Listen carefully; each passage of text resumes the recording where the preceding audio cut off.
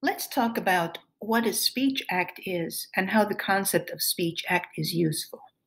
To do this, let's begin with a commonly used framework that people use for thinking about communication. It goes like this: a speaker transmits information to the listener. And well, this is a really bare bones version of the framework. It gets more complex than this, but this is a usual kind of way of thinking about what communication is all about, that it's about transmitting information.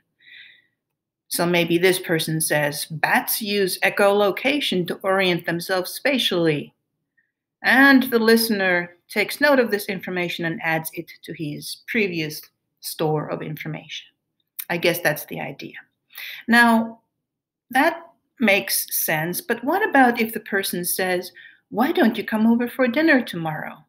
We know that the other person doesn't just take note of information about dinners and days, but takes this as an invitation.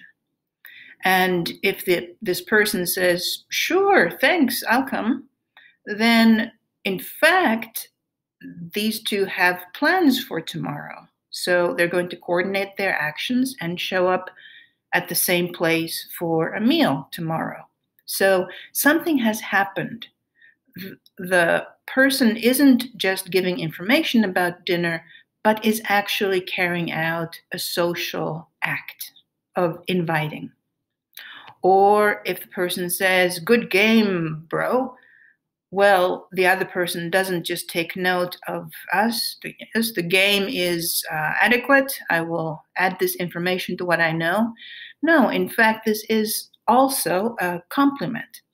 And it may be, depending on what's going on in the social dynamics here, most likely it serves to enhance their connection and to kind of create more solidarity and group cohesion.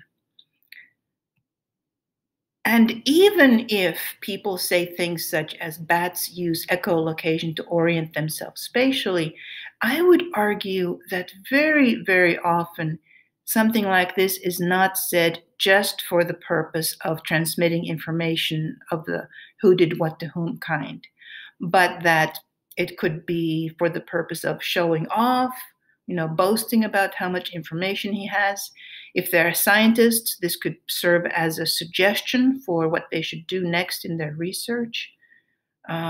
So quite often people actually do something, carry out a social action when speaking, not just giving information about who did what to whom.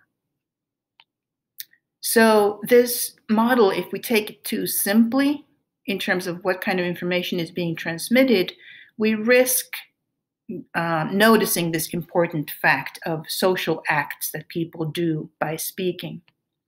So a speech act is an act that a speaker performs when making an utterance. We've just seen some examples. So invitations are speech acts, thanks, requests, refusals, apologies, and many, many others. These are just some of the ones that have been studied most often. They are good examples of commonly occurring speech acts.